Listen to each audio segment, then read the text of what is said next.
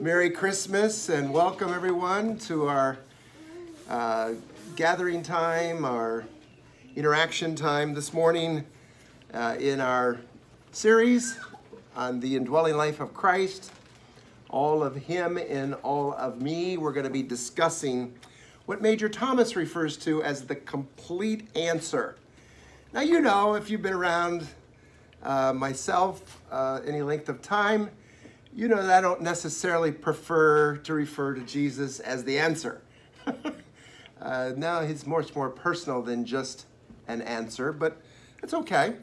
Jesus has certainly made us complete, and we are learning how to function complete in Him. So we're going to read this first, and then we'll talk about it together. He says the Christians of the early church have been described as being, how do we pronounce that? Incorrigibly happy, completely unafraid, and nearly always in trouble. Now, don't get the wrong idea, folks. They're in trouble for the right reasons, not for the wrong ones, and there is a difference. The early church. So, that is gloriously true. And Paul gives us an illustration of this attitude in the second epistle to the Corinthians when he was in a situation that was beyond human endurance. So I think we're all going to be able to relate to this, aren't we? Situations where beyond your ability, right? We were burdened, Paul said, and beyond measure, he says, so that we were despaired even of life. Been there, done that. Anybody else? Yep. Then he goes on, yes, we had the sentence of death in ourselves, that we should not trust in ourselves, but in God who raises the dead. 2 Corinthians 1, 8 and 9. He was adapting this attitude. Our present difficulty is not our problem. It sounds like my counseling sessions. Whatever those presenting problems are that you bring, they're their problems. I'm not denying that. But they're really not the main problem. And that's what Major's saying. Our present difficulty is not our problem. It is His problem. It is in the hands of our God who raises the dead. Here was Paul dying to self, and this dying to self allowed him to hand the whole situation over to the one indwelling him, Jesus Christ, the God of resurrection power. Dying to self is a wonderful position to be in. I like this. Dying to self is a wonderful position to be in because dead people cannot die. And dead people do not have problems. You see, every time you give yourself the right to have a problem or the right to worry about something, you give yourself the right to live your own life. And I would say kinda. You're not really living your own life. That's kind of the delusion of the thing. You're maybe participating with another's life or another's solutions, but you're not an independent self. He goes on to say, if you adapt an attitude of total dependence on the life of the Lord Jesus, the only life with which God will ever credit you, then no matter how threatening a situation may be, you can relate it to Him. Amen? Amen. You can relate it to Him. You could say, imagine this, thank you, Lord. I know it's hard sometimes to imagine that we could actually thank the Lord for the situations we find ourselves in. But thank you, Lord, this is no longer my problem or my worry. It is yours. This is the quality of life that gives you the peace of God that passes all understanding. It is the quality of life that staggers your neighbors, leaving them perplexed and baffled as they see you remain on such an even keel in situations which would completely demoralize them. This is the privilege that is yours and mine in Jesus Christ. It applies to every single situation in life without exception, to every decision you may be confronted with today, to every temptation that faces you, and to every responsibility you may be called upon to carry. Amen.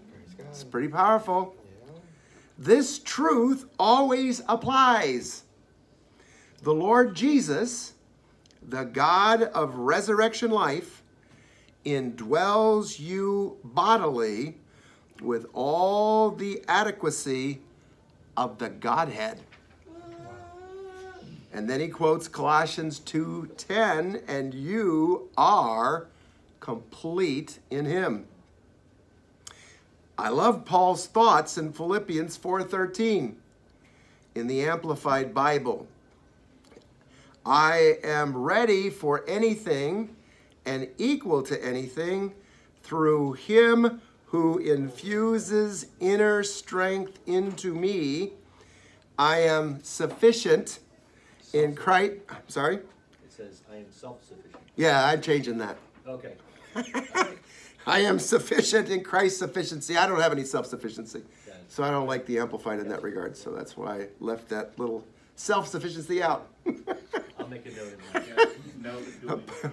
Paul needed no crutches because through dependence on Christ's completeness and competency, he himself was completely competent.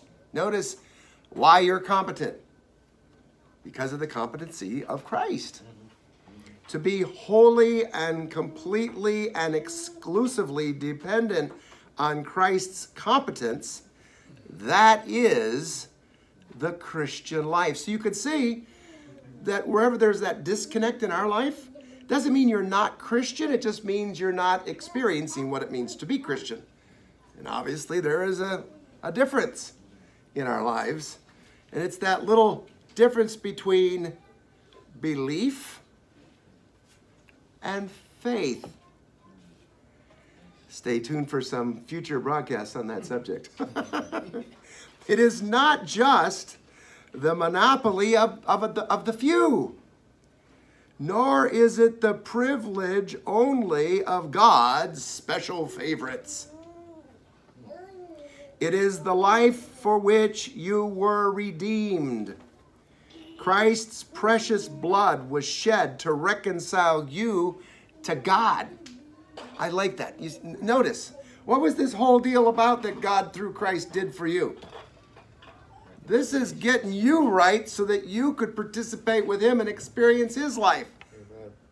This really wasn't a whole lot about you per se, other than to get you right so that you could experience life as he intended. Boy, that'll tweak a lot of folks right there.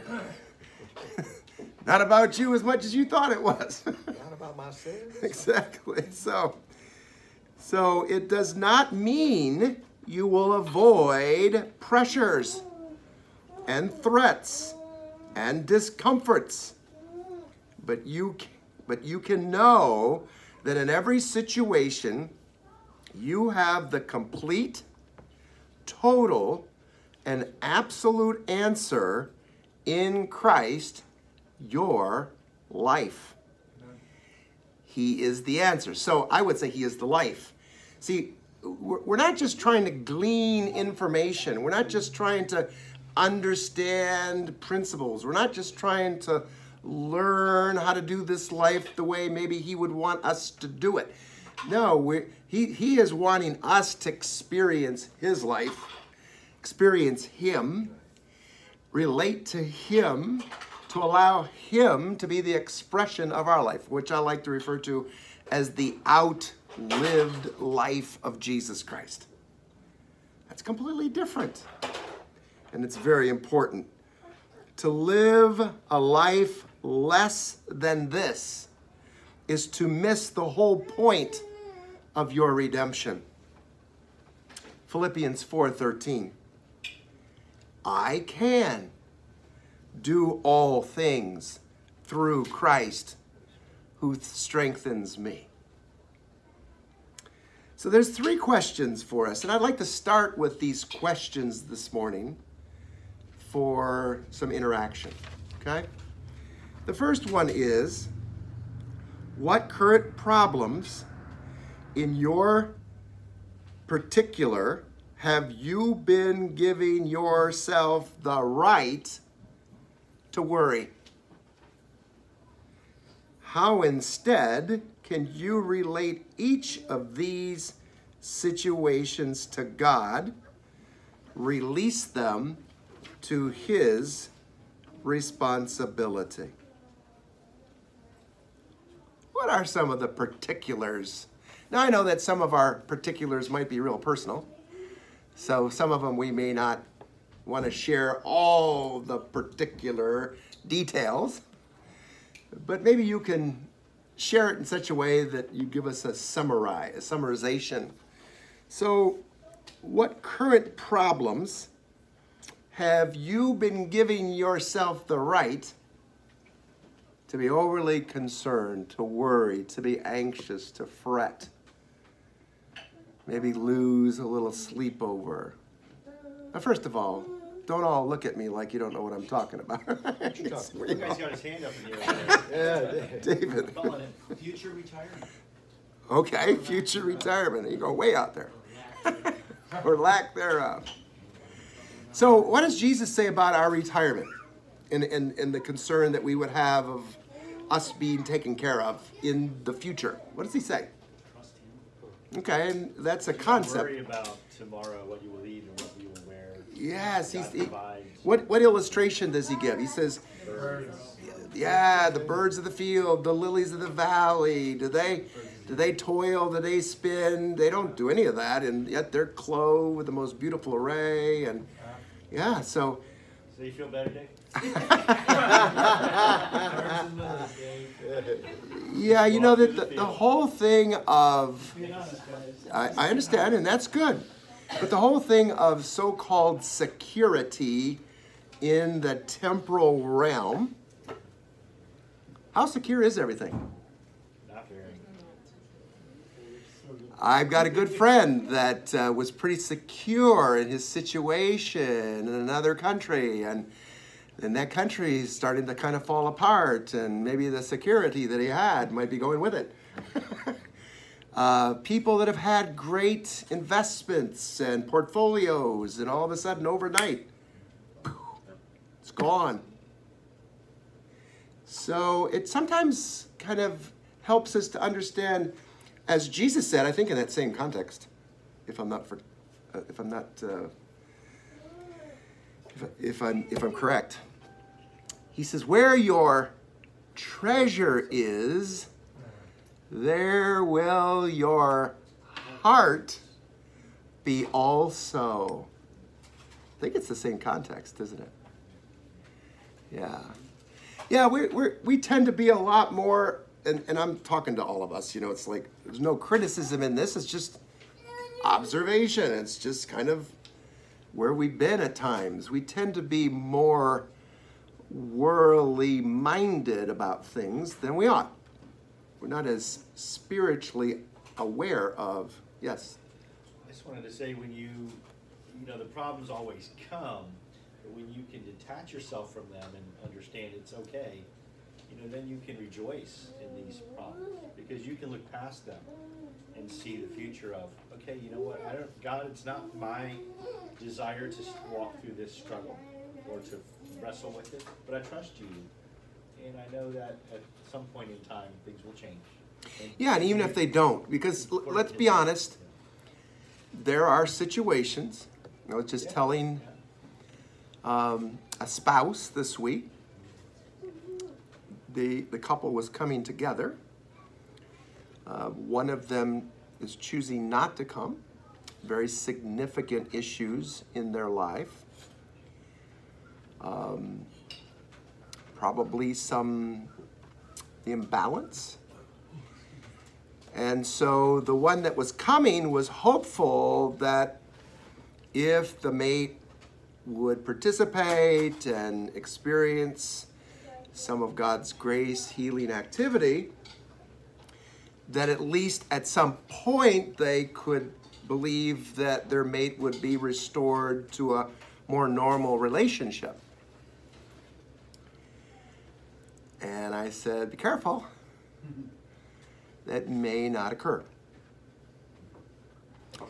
Don't have those kinds of expectations, because sometimes it doesn't occur. So then what?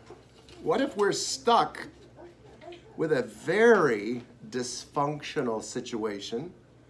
We can't change it. Nobody else can change it. And it's difficult. It's hurtful. It's painful. Then what? Do we just rejoice? Do we just bail? Take it to God. Yeah, and it's more than just taking it to God. It's beginning to live out of Him as our life. As, I hate to say the word resource, but you know, He's more than a resource, isn't He? Beginning to experience life without allowing the things of the journey to have to be resolved. The reality is, if that particular problem gets resolved, praise God, there's just going to be a new one, isn't there? You know, so pick your poison. If we're constantly fixated on the problems and the necessity of resolution of the problem, then where is our focus? Ourselves. Yeah, ourselves. His ways are not our ways. So Exactly. if we're looking, you know, it's not about me.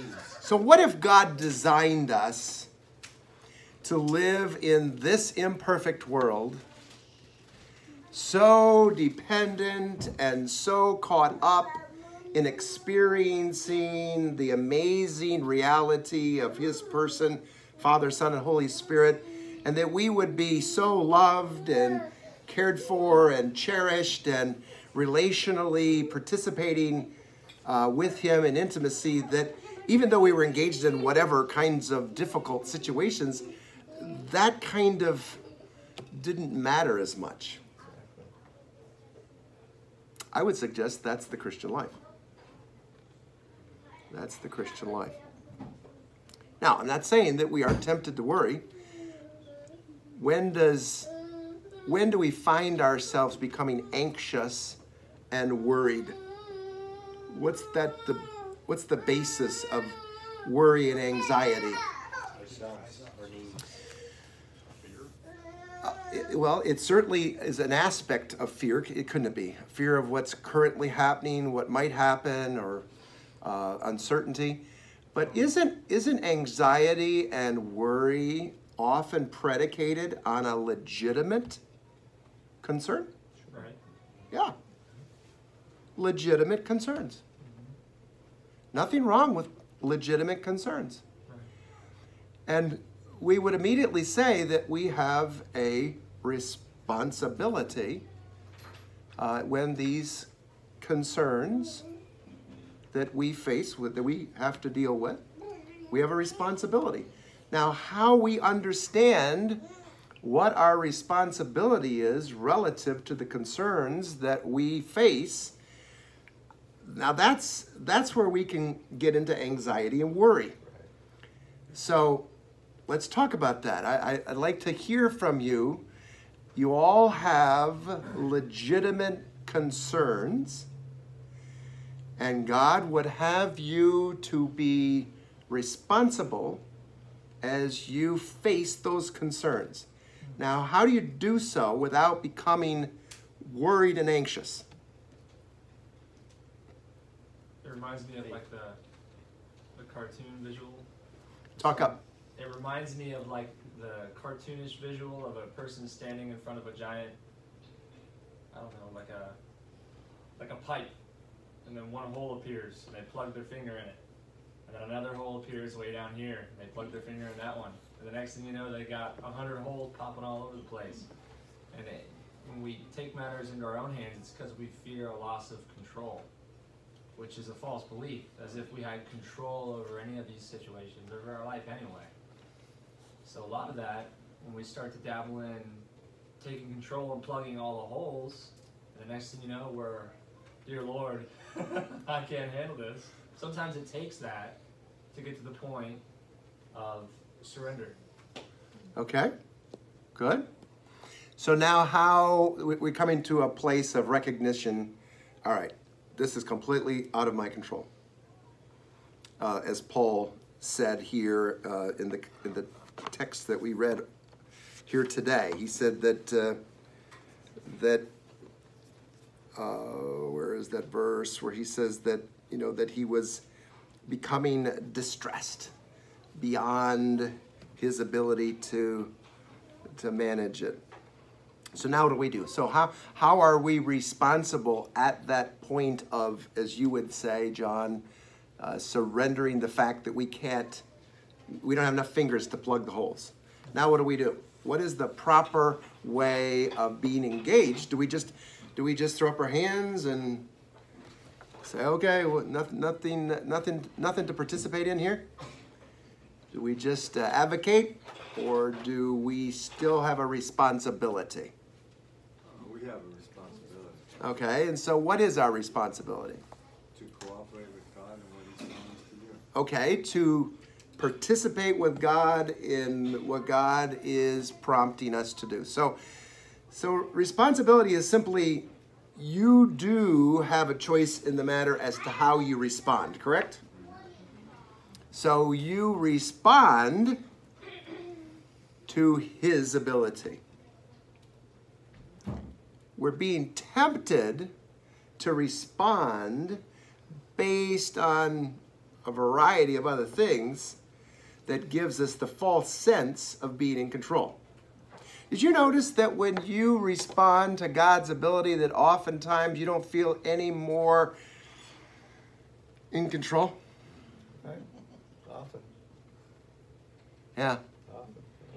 I found the more you try to control, the more things seem to spiral out of control. Well, and sometimes it's just the obvious that you weren't in control of anything. Now you're beginning to recognize that you're not in control of anything. All these things were kind of already happening. Now you're just realizing there's nothing you can do about it. Correct. Yeah. It's kind of like news media today. Years ago, we didn't know all the stuff that's going around the planet. But now because of the internet, we know of everything, instantly. And so people think, oh, it's getting a lot worse. Well, no, it's been like this forever. It's just you have access to it. So when you all of a sudden discover that you're not in control of anything, then you begin to realize how much you're not in control of. But trusting God, being responsive to God's activity, which is really faith. When you walk by faith, you're not in control. Now, He is, but you don't necessarily see it. You certainly don't necessarily immediately feel it. Okay? But you're acting on what you know to be true. Now, it's one thing to say that you believed God. It's another thing to walk by faith, trusting God. And I would suggest that that's the disconnect, has been for centuries. That's the disconnect in Christians' lives. Oh, we can wax eloquent relative to what we believe. We sang about it this morning. I couldn't help but think about as we were singing. I believe in the resurrection. I believe in God. I believe He can do this and that and the other. But then watch me this week. Watch me take control of my life. Yeah. I think for me personally, perhaps for everybody out there, is that if we're talking about issues that are on the face of it beyond my control, it's easier for me to say, oh Lord, I can't, only you can. But I think where the rubber meets the road, it's on those issues that don't seem to be that extreme. See, I'm not usually anxious about the things that I know I can't control. I'm anxious about my 17-year-old, who I think I can control, but I can't control. And so then it's not the ultimate, it's like, oh Lord, this is in your hands, and I've got, I've got the faith, it's there, I know that I have my limitations, but I think that being transformed from glory to glory, as it says in God's Word, for me is in those issues that I don't have to have a perfect track record. Thank God, I left that behind, and I'm still, obviously it still crops up, but I know I don't have to be perfect, but there's some things that pop up on the day-to-day that God is refining me, and it's those issues where I will not act responsibly. In other words, responsive to the ability of God. I realize in a day-to-day or in a situational thing, in one expert, here in A, here in B, here in C, I realize that I'm now traveling down a road that I am taking management, I'm taking control. And it's in those glorious moments where I don't feel ashamed. It's a meeting, me personally, I'm face to face with God, and I'm thinking, oh wow, this is what I'm doing. And he lovingly takes me by the hand and shows me those precious moments, and it's, for my maturity, my helping me along the way and being responsive to him, because we get it, right? What is the Christian life? It's responsibility, our response, to his activity within me. And I find that it's not the big issues, which in my mind I have resolved. It's in the small ones that daily crop up. Amen. Amen. So, thank you. So what about this next question? What specific decisions or responsibilities are you now facing that need to be entrusted to God's hands? Because we all have stuff going on in our life, don't we? Now, you may start to think differently about how you might approach the things that need to be dealt with in your life. Yeah, I have a situation, and one of the things that helps us when you've gone through previous situations in the Lord, you relied on the Lord and it kind of worked out, so it kind of helps you with your faith on other things. But there's also other times when I remember things in the past where kind of participate with the Lord. I didn't necessarily like where he was going. I had different ideas, and he had much better plans for me. And looking back, you see it, but going through it, you didn't like any minute of it, but you're just trusting it. There's sometimes you have this stuff going on. Like I'm in a situation now where I really need to trust the Lord, and then it's a fine line between plugging away with your responsibilities that you have, at your work, your job, doing the things and trudging away, or do I fall into, I'm going on autopilot and I'm not really listening to him? I'm saying, yeah, Lord, you're in control here, but then I'll still have like my job duties and things that I need to do. So sometimes it's hard to reconcile those two. Does that make sense? Yeah, listening to you share, Derek, the words that came to my mind is, whether it's love-driven or fear-driven. Right. Oftentimes when we're concerned about something negatively happening, we have those fears, we have those concerns, what if? Now, it doesn't mean that goes away, but if we are love-motivated in spite of our fears, that's going to change how we engage those fears. Amen. And love covers a multitude of sins, doesn't it? Amen. And it gives us confidence. Who is love? Obviously, the Lord Jesus is God the Father so loved the world that he gave his only begotten Son. So when we know that we are participating with the one who is love, that's the only security. We don't know what the outcome's going to be. We're not so much outcome-oriented anymore. We're God-oriented. We're into the personal relationship. That's what matters. And now that doesn't make sense to people necessarily. That's okay. We're not asking that. You know, here's the thing about the Christian life. The Christian life is experienced by faith. Do you know what religion wants to do with all of us relative to our, quote, Christian lives? Substitute it with principles. The Christian life, the religious life wants all of us to do the same thing. Yeah.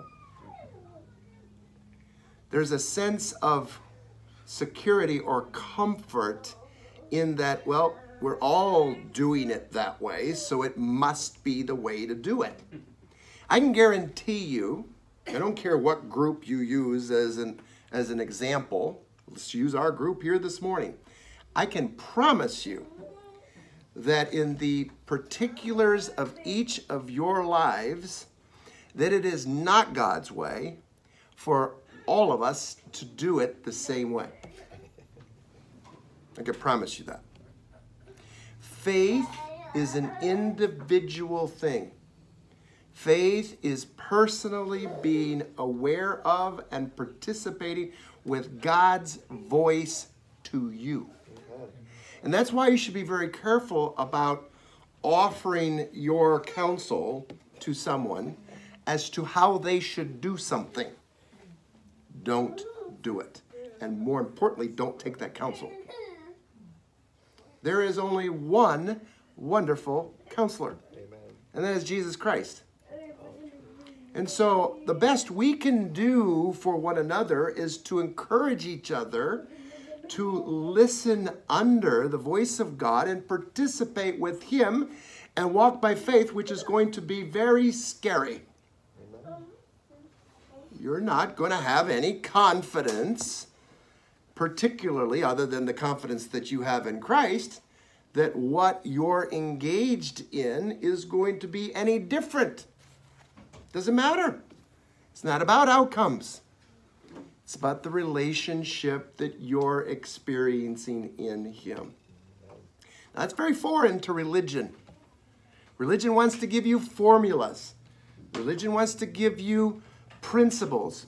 Religion wants to give you neat little packages of how things are supposed to be done. And everybody needs to conform to those religious standards. That's why religion is not Christianity. In fact, our beliefs oftentimes can be our biggest hindrance to walking by faith. Because you start hearing God, you're liable to like, wait a minute, God, I don't really know how that kind of measures up to what I believe about you. And then you might hear kind of what I hear at times, and he'd say, no, it doesn't really, does it, Don? Your understanding of me is pretty flawed. My ways are not your ways. Exactly. Okay? So, Major points out this one verse, and I want to digress a little bit on it. It's this verse in 2 Corinthians chapter 1, and it's verse 8 and 9. It's a pretty significant verse, 2 verses. It's in the context of severe issues that we can experience the completeness of who we are in Christ. Doesn't mean all this stuff's going to go away, because it's not. And so he says, we were burdened beyond measure, so that we were despaired even of life. Yes, we had the sentence of death in ourselves, that we should not trust, that we should not trust in ourselves, but in God, who raises the dead. Oh, that sounds real encouraging. No, I am going to die, and you're going to have to raise me from the dead, Lord. Kind of like, sounds like what Abraham had to do, right? He had to be willing to offer his son Isaac. That was his basis of being able to do something that didn't make sense. He said, well, I know God can raise the dead, so I guess that's what's going to occur here. And so here we see a time in Paul's journey in Asia where he's probably referring to in the context, this major uproar that had happened because of his presence and because they were sharing about Jesus Christ. And Demetrius, the silversmith, you remember who he was? Remember those false gods there in Corinth that he was speaking against? And there were so many people who were coming to Christ that Demetrius, who was the silversmith, was not a happy businessman. He was making money on all of the idols and all of the crafts and all of the, really basically satanic stuff they were putting together there. And so all these people coming to Christ, obviously they weren't buying his wares anymore. So he's taken a major loss. And so Paul's stirring things up. Paul taught that Diana was a false god. And of course, Diana was not just a false god. It was all into all kind of sexual perversions and debauchery. And that whole area was caught up in immorality. And so the gospel's coming in. People are getting saved. And they're beginning to allow Christ to be the basis of how they live. And so they're breaking away from this idolatrous, sinful lifestyle. And so Paul says that God is not made by human hands. So all these false images that they were worshiping and bowing down to, well, you don't need those anymore. Reminds me of the young woman when I was in Nicaragua and doing a seminar. And we had some interaction with a couple of them at one time and presented the gospel, and she was gloriously saved. And the next day, some of her friends came to me and she said, Did you hear what happened to Maria? I said, no, I didn't. They said, well, she went home last night. She gathered up all of her statues of Mary and Joseph and I don't know who all the saints were that she had statues of, and she put them all on her kitchen table. And then she announced to them, Christ is now my life. I have no need for you anymore. And she got rid of all that idolatry. And so these men had made their living from the silver idols that they made of Diana. And business was down because there were so many converts to Christianity. This created a significant uproar, and the people of Ephesus began to gather into the great arena there in Ephesus. And one of Paul's companions, a man by the name of Alexander, who was from Macedonia, was grabbed. We're going to get these Christians. We're going to make an example of them because they're interfering with our business. And so they grabbed him and they pulled him into the arena, and there was just mobs of people, and most of them, when you have a mob mentality, people don't even know why they're a part of the mob. Be careful about having any kind of sense of security in numbers. The majority is typically wrong anyway. So there's no comfort in numbers, all right? And so they were just crowd followers. And Alexander signaled that he wanted to speak to the people. But when they realized that he was a Jew, they began for the space of 2 hours to chant, Great is Diana of Ephesus, great is Diana of Ephesus, great is Diana of Ephesus. They tried to drown him out. And Paul was trying to get into the arena because that was his buddy. But his friends forcibly restrained him from entering. Why? Well, they knew if Paul entered in there, that would be his last arena visit. They'd put him to death. And so this is probably what Paul was referring to when he said that he had the sentence of death upon him. He refers to being pressed out of measure. Obviously, someone very dear to him had been incarcerated. No telling what was going to happen to him. This was beyond his capacity to deal with it. This is where he's talking about it was beyond measure. It was too big for him. There was nothing he could do. He couldn't handle the situation. It was above his strength, and he knew that he did not have the strength to deal with the situation. He knew the situation was completely out of his control. Mob mentality, things out of control. And he despaired of life, not only for his, but probably for Alexander's. And he figured that, this could be it. There was plenty of times where Paul probably felt that this could be it. And we find ourselves in situations like that at times, don't we? And he was assuming that this could be the time he was going to die. And yet, in the midst of all this, he didn't begin to worry. He didn't begin to fret.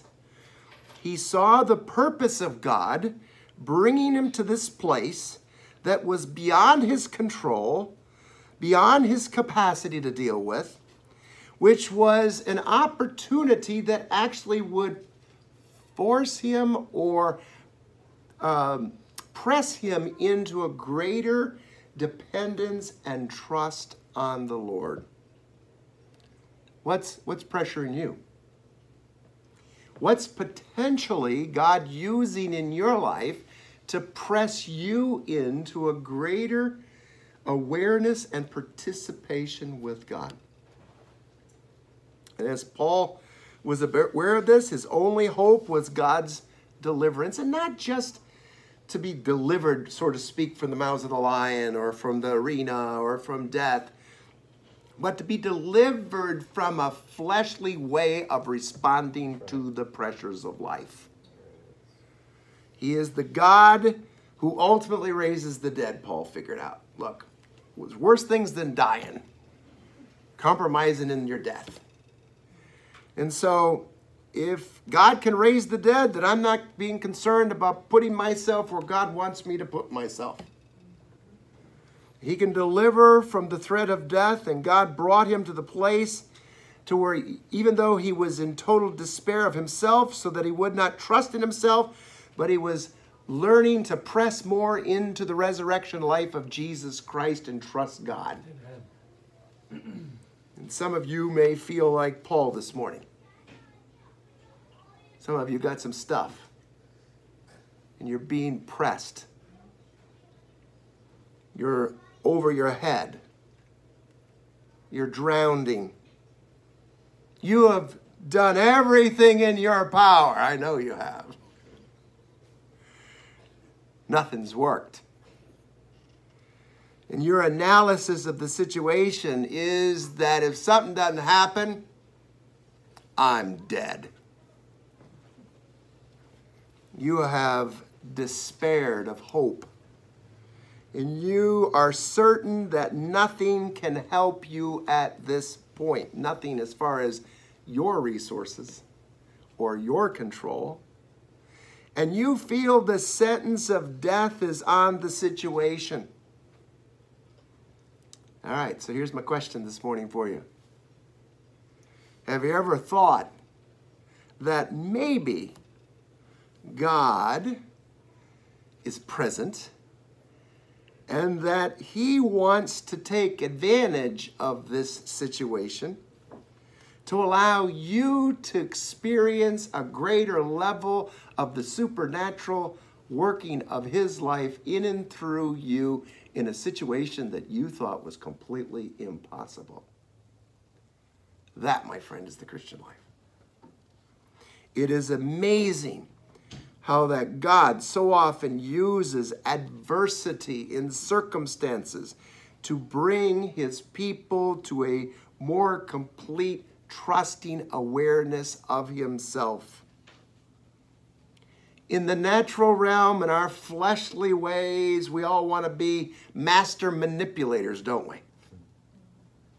And we try to use every last resource to try to make something work. And it's great to see when we all come to the end of our rope. Now, we don't particularly like to be there, but it's a glorious place. Coming to the end of ourselves, when we no longer have any more schemes, no more tricks, nothing else to do. We are just desperately dependent on God. You don't have anyone else to turn to. God is the only hope left. Now, I don't really feel like we need to get to that hopeless situation to experience God. We should live in the reality that we are not adequate in ourselves. We should live in the reality that God is our life. That we should not be surprised at these situations that we find ourselves in. Rather, we should look forward to the opportunities to be pressed in by his love to a greater dependency, a greater awareness, and a greater experientiality of his life as ours. Amen. And so, when you've hit the wall, that's the greatest opportunity to experience the miraculous working of Christ as your life. Amen. And then it's something you will have experienced. You will have known it. You will be able to share what you know to be true. It'll no longer just be a belief. It'll be a faith-experienced reality. Faith is the substance of things hoped for, the evidence of things not yet seen. And so the Christian life is experienced by faith. So Christ's more than the complete answer. The Christian life is life as God intended. And as you and I learn to allow these concerns not to be translated into worries and anxious moments, but rather the supernatural opportunities to experience that which we won't be able to explain any other way but God. Amen? Amen. Amen.